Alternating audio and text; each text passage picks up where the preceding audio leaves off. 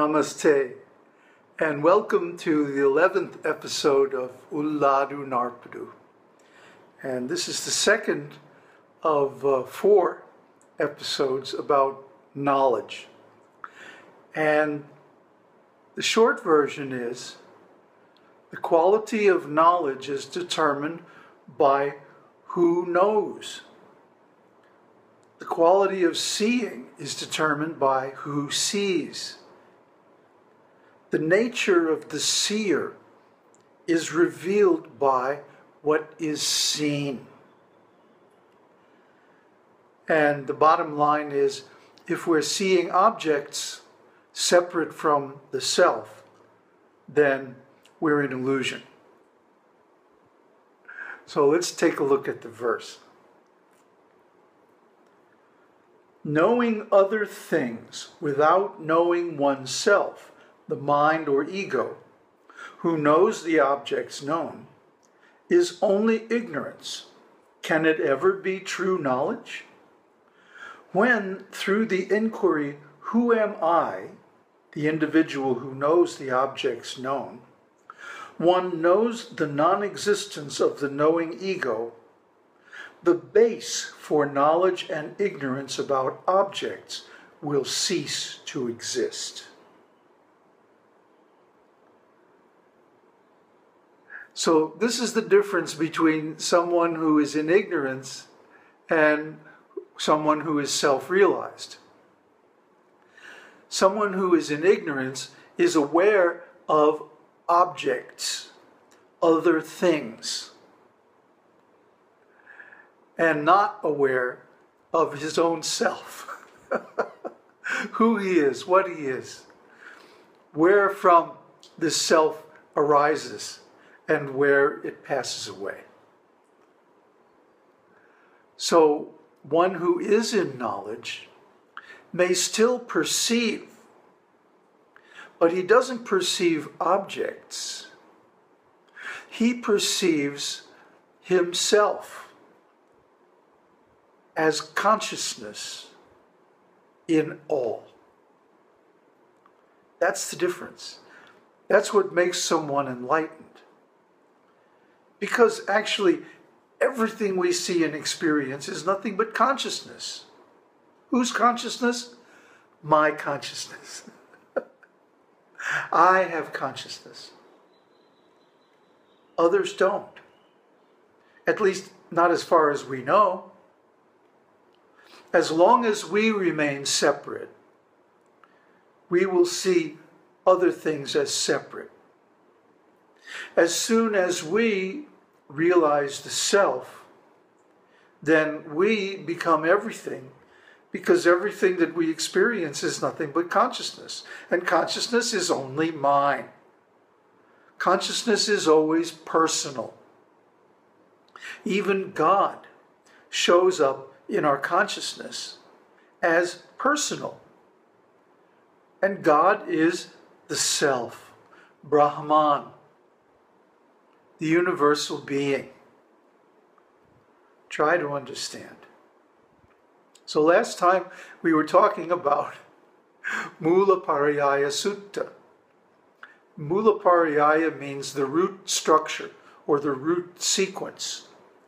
And it gives in detail how we create the I, the ego, the sense of a separate self, a separate being, separate from Brahman. Of course, that is unreality, because there is nothing separate from Brahman. Brahman is everything. That's like the bubble in the ocean saying, I'm separate from the ocean, when he's nothing but ocean. And as soon as the bubble pops, there's nothing but ocean. Similarly, as soon as we let go of this sense of separate being or separate identity, then we know we're nothing but Brahman. We're nothing but the whole itself. And everything that shows up in our space of awareness is also our self. Because, again, we are aware of nothing but consciousness. This is very difficult for an egoistic person to conceive or accept, because the process of I-making and my-making, which is described in Mula-Pariyaya Sutta that we went into last time, has become a habit. And it's become so deeply ingrained that one is totally unconscious that he is doing it. Yet it's going on with each and every sense perception. And if you examine this, you will find that every second there are dozens, if not hundreds, of sense perceptions. And in each one of them, we inject an overlay of I and mine. Remember that song, Painted Black? I see a red sign and I want it painted black. That's all it is. We're painting the world, painting every perception with this idea of the ego. And because of that, we experience alienation, separation,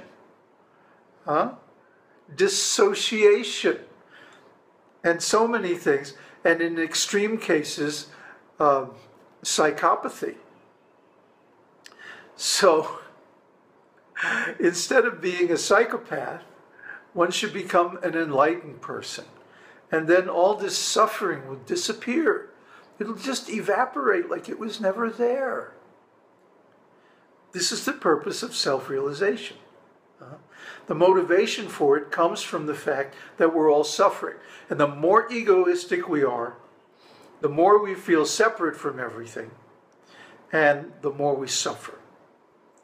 Because after all, we are a person. But when we have an ego, we see ourselves in a world of objects. Even other people are objects to us. But in self-realization, we see ourselves in a world where we are not separate, where everything is part of us. Everything is part of Brahman. Everything is conscious. Everything is alive. Now, of course, modern civilization has come up with various demeaning terms for this, such as animism, tribalism, pantheism, and so on, and criticized ancient tribal peoples as being primitive. But actually, they may all be enlightened.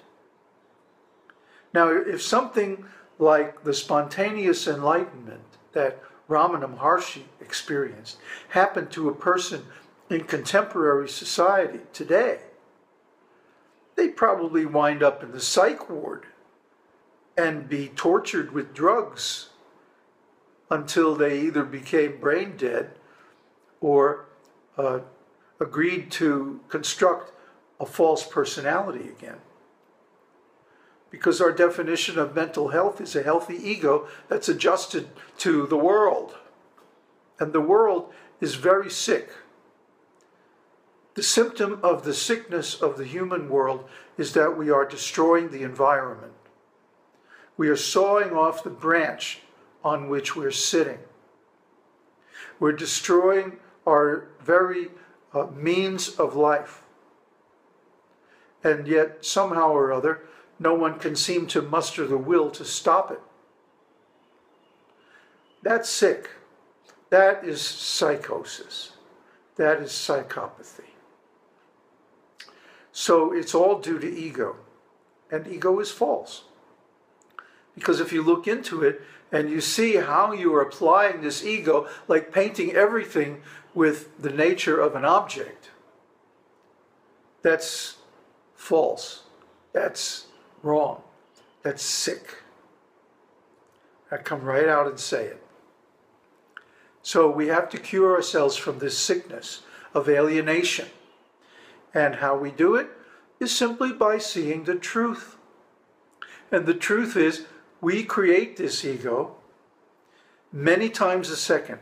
And just like the frames of a movie, we string together those isolated creations of an ego into something that seems like a continuous existence.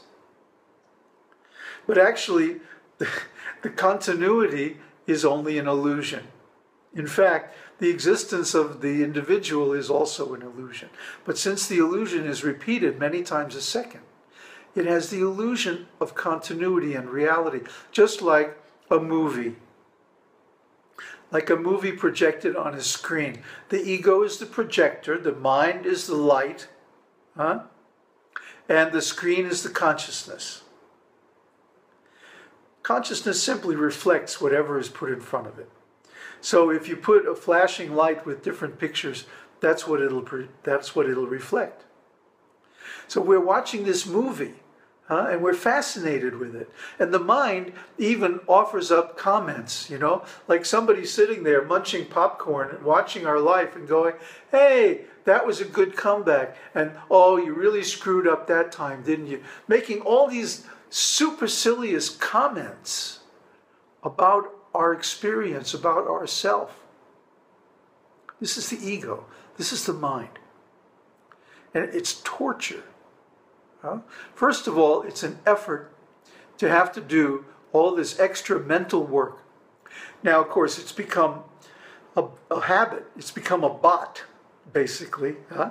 We create it when we're very, very young in order to survive in a sick society. And then it becomes automatic and unconscious, but it still requires effort. And that effort reduces the amount of energy and attention that we have for being alive, for being real. So it's like an energy-sucking machine that's stuck on automatic pilot, and we don't know how to turn it off. So that's why in future episodes we're going to go deep into the yoga, the Maha-yoga, as Ramana called it, of how to turn this machine off, how to stop this runaway artificial intelligence computer that we've accidentally created in our minds, or as our mind. So, a couple of points. So there are no objects.